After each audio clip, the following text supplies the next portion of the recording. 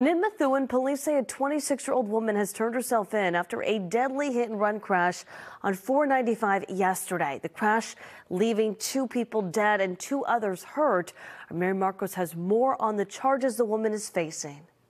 The driver, accused of leaving the scene of this crash Saturday morning, turned herself in to Lawrence police later that day. Mile marker 104.4 in the median.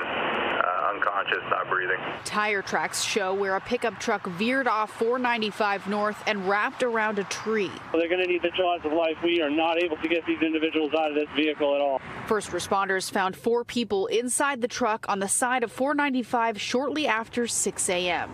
2 of them were trapped. They were using the jaws of life for about 45 minutes on one of the victims in the back seat of the automobile. A 37-year-old man was pronounced dead on scene, and a 41-year-old man later died at Lawrence General Hospital.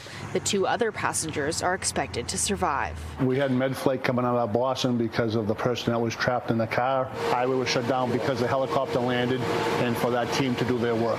26-year-old Katrina Nguyen is now facing several charges, including 2 counts of motor vehicle homicide, leaving the scene of a crash resulting in death, and driving a car after suspension. Katrina Nguyen will be arraigned here in Lawrence Superior Court tomorrow morning, and the cause of the crash remains under investigation. Reporting in Lawrence, Mary Marcos, NBC 10 Boston.